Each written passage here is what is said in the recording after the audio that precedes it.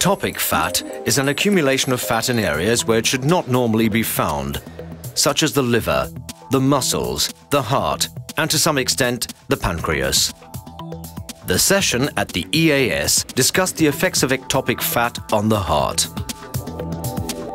It's a very relevant subject because ectopic fat is related with the development of many chronic disorders, which are the ones responsible for morbidity and mortality mostly nowadays. Patricia Iozzo discussed the accumulation of triglycerides in the myocardial wall and the relationship between cardiac steatosis and myocardial dysfunction. Main information were that cardiac steatosis is indeed present in patients with, especially in patients with obesity and diabetes before they develop any cardiac disease.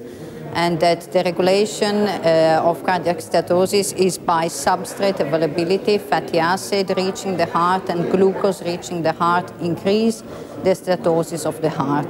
Concerning the relationship between cardiac steatosis and the myocardial function, we found a relationship with the work of the heart. So the higher the content of fat in the heart, the higher the heart has to work to push the blood outside to the rest of the body. We know that people with the same body mass index can have major differences in body fat. BMI does not tell you how much fat someone has in the body. It does not tell you how that fat is distributed. In clinical practice, the easiest way to estimate the amount of dangerous body fat is to measure waist circumference. Arya Sharma opens the door to another marker. Gianluca Iacobellis, he has been doing a number of studies that have looked at epicardial fat as a marker for the presence of visceral fat. And it turns out that not only is there a nice correlation between the amount of epicardial fat and visceral fat, but we have just shown that it is very sensitive to change in body fat. So, which means that when you look at patients and you measure the waist circumference and you measure their epicardial fat, what you actually find is that the reduction in epicardial fat is almost 30%, although you're only getting 20% reduction in BMI and 20% reduction in weight, which tells you that the changes that you can measure in epicardial fat or epicardial fat is much more sensitive to changes in visceral fat than other measures that we use in clinics.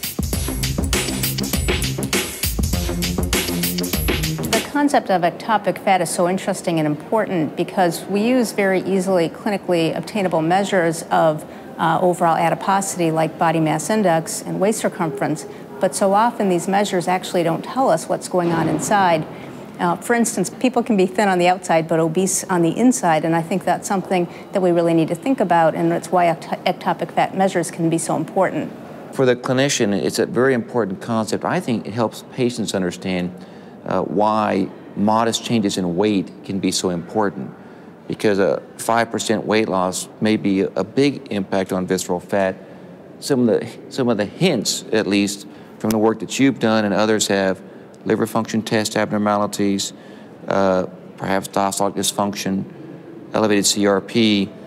There's not a tight correlation, but there is a correlation with increased liver fat and other ectopic fat.